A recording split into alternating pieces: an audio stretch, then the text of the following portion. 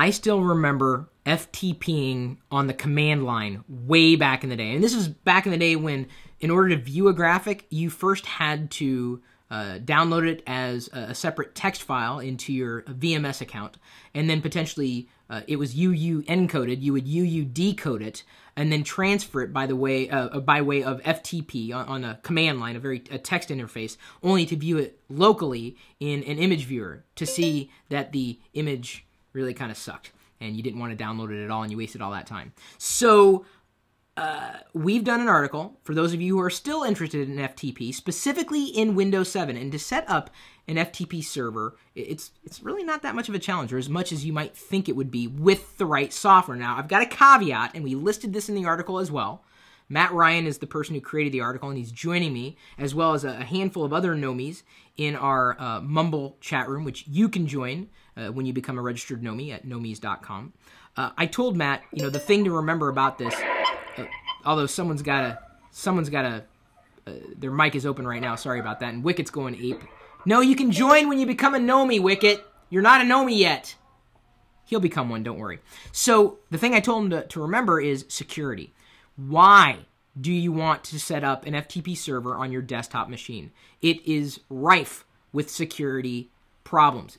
And if you're opening up a port to a part of your home network, it could be vulnerable, more vulnerable. Why do you want to set up an FTP server? And if you do, that's fine. That's what the article is there for. But sometimes I think you got to think, why do you want to do it? And there may be a better way of going about it. But if you do decide to set up an FTP server, let me just go ahead and turn it over to the Nomies, who again are joining us in our live Mumble chat room. Mumble is an open source client that allows you to talk dynamically, high quality, low latency audio, and hopefully you'll be able to hear them very well. I have a different microphone for this particular video.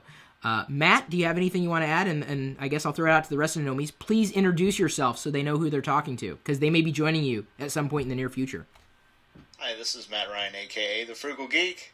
And yeah, I just wanted to kind of point out, security has been an issue with FTP, especially through IIS, which is the built-in FTP server that comes with most editions of Windows. However, the latest version of IIS 7.5 is actually pretty secure. I've heard a lot of good things about it. Granted, nothing is good. There's no magic bullet, but IIS has had a lot of great improvements on the security front in the latest edition.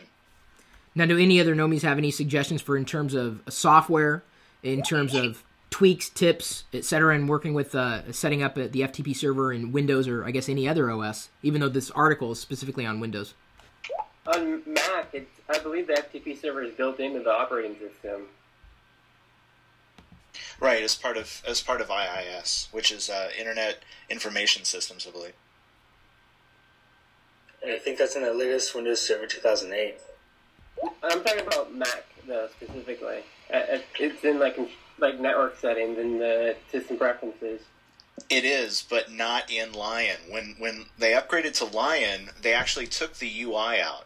You can still access it, and yes, you can still host an FTP server from Mac, but it isn't in the user interface. The easiest way to do it on Windows would probably be to install the not Mozilla, what am I on about?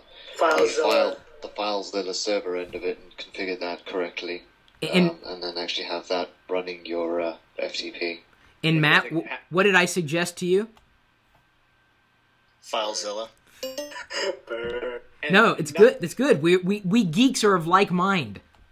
I have been using FileZilla for years as both server hosting the FTP and actually running into it.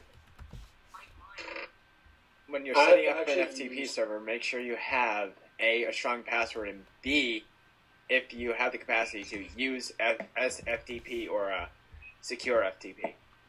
I think my question to anybody, why would someone want to set up an FTP server on their local machine? With such better options seemingly available, like with file sharing or Dropbox, why would you stick with the classic FTP? I'll go to that one. I play in a gaming group, and we're in the middle of writing a campaign, which means there's a lot of heavy files that we switch back and forth constantly. And the problem we have is not everyone can afford a Dropbox account. Not everyone, has an account with Amazon or has an account where they can add and remove files as they see fit. And maybe we want to bring in a collaborator that we only want to read the files, not read and write. So for that, FTP seems like a pretty solid solution, and it has worked for us because we're a small group. You don't want to have a big server with hundreds of users running out of your home, but it's great for small groups. And I would add to that, and other people are commenting on YouTube here in the chat box, going with an SFTP or a secure FTP option rather than just a plain old FTP. I can't remember how I had it configured, but I never used FTTPS, sorry. Well, and that brings up the bigger thing, that any kind of transport you have, you should be using transport layer security on top of that. And how would they toggle something like TLS? Would it be contingent on the server? I'd assume every server would have that, but having never set one up, it's always kind of been baked in the operating systems I've decided to use when I've needed to turn anything on.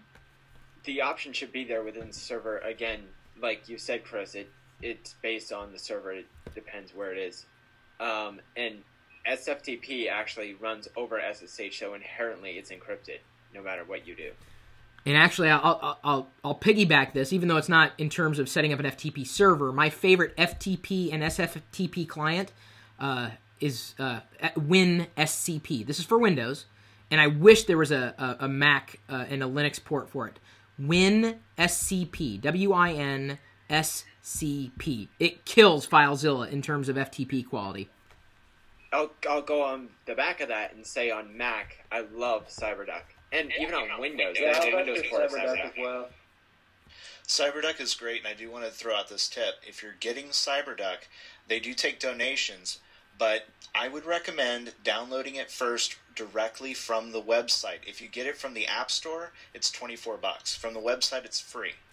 And my favorite, just in conjunction with this, because we're talking about security, FTP, SFTP, in conjunction with the SSH or a client, if you're looking for a recommendation, Putty would be my favorite one, or Putty. For years, I called it Putty because it's spelled like putty, and I guess you could say it's putty, but it's talking about the command put, so it's Putty. Right? Makes sense. I've always felt it, or at least I've always pronounced it putty as well, and I also use that occasionally if I have to back end into servers if I can't RDP in or get in through other RPC methods. It is putty, and then on Linux, Unix-based systems, it's SSH right in the command line. It's built right in.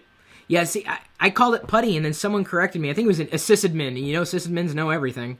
I think he said, it's putty, because it's the command put. I'm a sysadmin, and it's putty, dang it. Okay, so I'm going back to calling it putty. It's official now. Anything else to add, guys? I just wanted to add one thing. We do mention it in the article along with several other tips. If you are on Comcast or some other carrier that has a bandwidth cap, you may not want to run an FTP server from your home. That may not be an option for you at all. Yes, Lord knows. Cam Hunt, you just joined the chat here. Did you want to say anything? He's in here. I saw him. Hang on. I'm going to drag him up into the room. I can't. I guess I don't have admin privileges on this computer. I'm sorry, Cam. I tried to bring you in, but he just joined. That's the little da-da sound that you heard. I think it was saying that someone just joined the server. Thank you. Thank you, everybody in the Mumble chat room. Anybody else out there wants to join us in Mumble 24 hours a day, 7 days a week. What's happening in Mumble, you can hear anytime at, live.perillo.com. It's a completely new experience if you haven't been there in a while. And they're talking about stuff like this. Making recommendations, answering questions that you might have in the open channel that we have at live.perillo.com, the chat room that's hashtag, or it's not a hashtag, #Chris or #Chris, the Chris room that's been open for years. That's open for everybody. But if you want to join us and talk in real time with me and the other Nomies, just become a registered Nomie at nomies.com.